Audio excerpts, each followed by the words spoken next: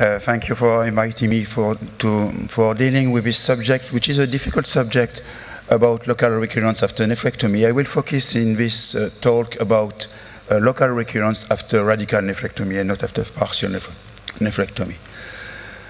What data we have? We have obviously limited data in the literature about local recurrence after radical nephrectomy.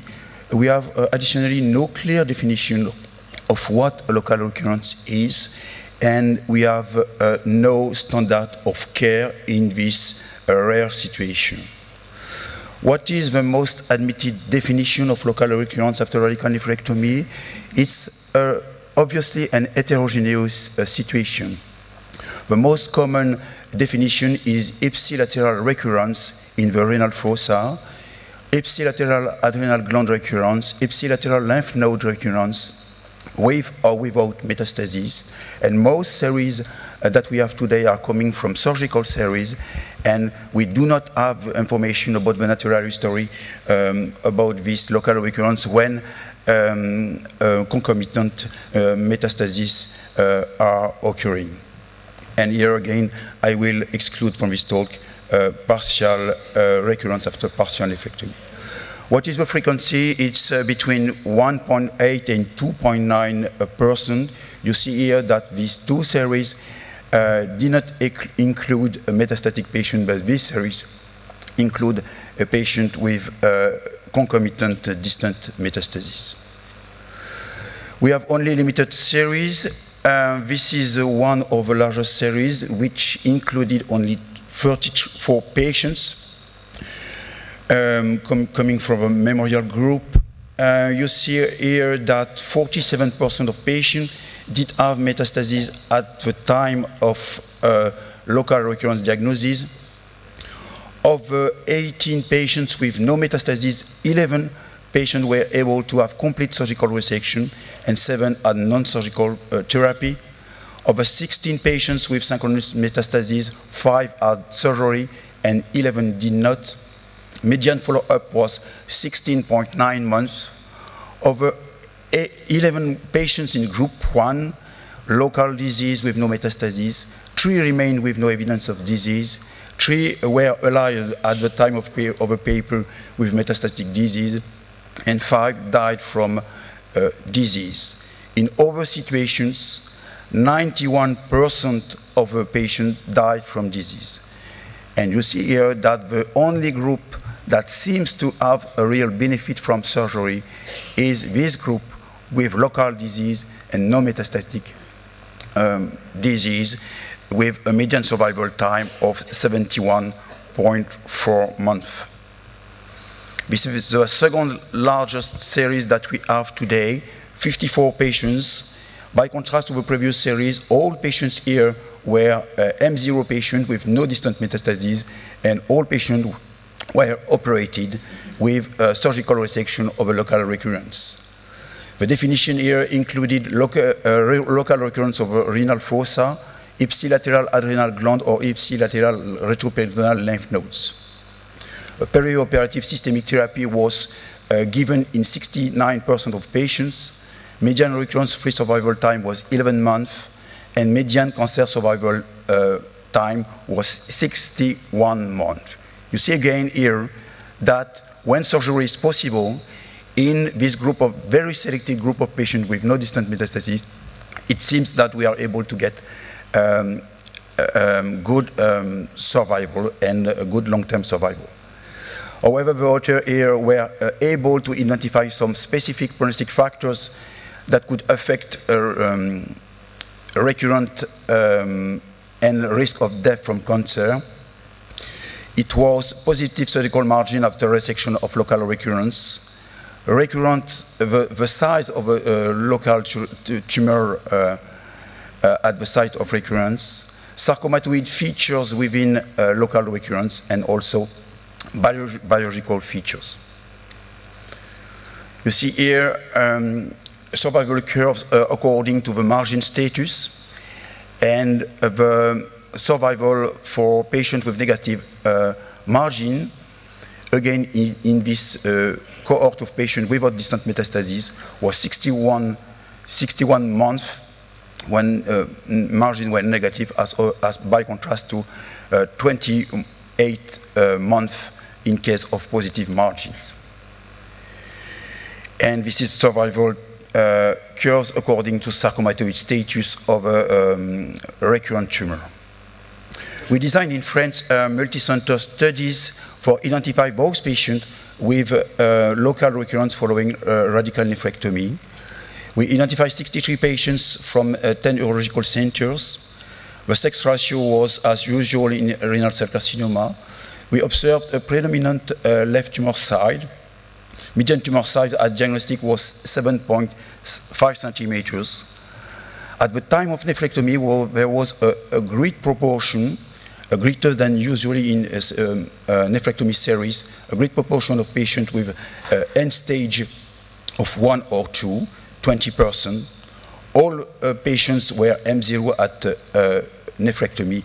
It was an inclusion criteria of the study. There was only 8 laparoscopic nephrectomies in this series, but it's an historical series. In 25% of the cases, lymph node dissection was performed, and we observed here what was not observed in previous series, that there was an important cohort of patients with papillary type 2 tumor, 27% of the cases who recurred after radical nephrectomy. What was the presentation of these tumors at the time of recurrence? 70% of the patients did have symptoms in relation to their recurrence. 31% had synchronous metastases.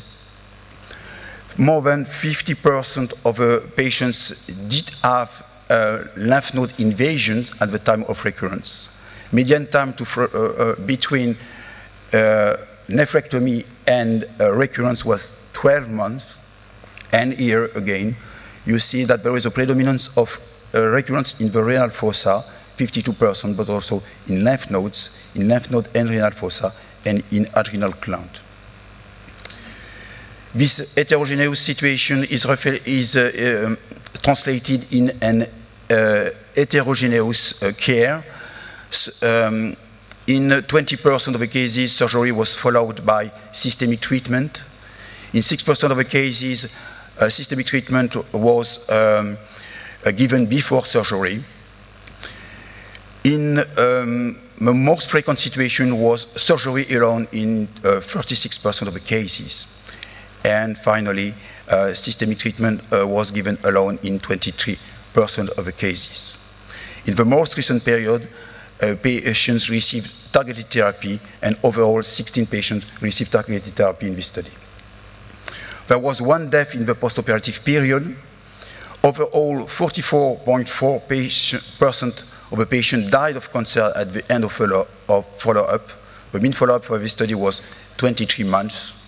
Median cancer-specific survival for M0 patient was 42 months. Median cancer-specific survival for M1 patients was 20 months. And median cancer-specific survival for those patients who were able to have surgery was 60 months. And when looking at prognostic factor, we identify only this factor with a positive or negative margin, where margins were positive in case of resection in M0 tumor. You see that the median survival time is 22 months, by contrast to 75 months when a complete resection is possible. Now we see alternative methods for treating this patient with local recurrence after nephrectomy. This is a very recent series of cryotherapy of this local recurrence. Cryotherapy not only in local recurrence, but also in some metastases. But I identify here 11 cases of recurrence in the nephrectomy bed that were performed by cryo, 8 cases of adrenal gland treatment, and 6 cases of para-aortic lymph nodes treated by cryo. A mean of 2.2 procedures per patient was performed in this series. Major complications appear to be minimal, with 2% of major complications and only 3% of recurrence, which seems a little bit surprising. But Nevertheless, median overall survival was 2.7 years, with an estimated 5-year survival rate of 27%. Rapidly, 2 cases for illustrating the difficulty that we have in managing these patients with local recurrence following radical nephrectomy. This is a 62-year-old woman. She had a radical nephrectomy, a radical left laparoscopic nephrectomy 1 year ago for a PT2 clear cell Fermat grade 3. 1 year later, she developed 2 recurrences in the renal fossa. This is 1 recurrence. This is another recurrence here, close to the renal vessels. We decided here, after discussion, to treat this patient with TKI. And you see here that after 2 cycles of sunitinib, we have a major progression of a tumor here, and here with an evasion of the pancreas. So maybe in this case, we have missed the time for surgery. Another case, this man had a past history of left radical nephrectomy. He developed later on a synchronous pulmonary metastasis and local recurrence in the renal fossa. You see here 2 lesions, 1 here and 1 here in the muscle.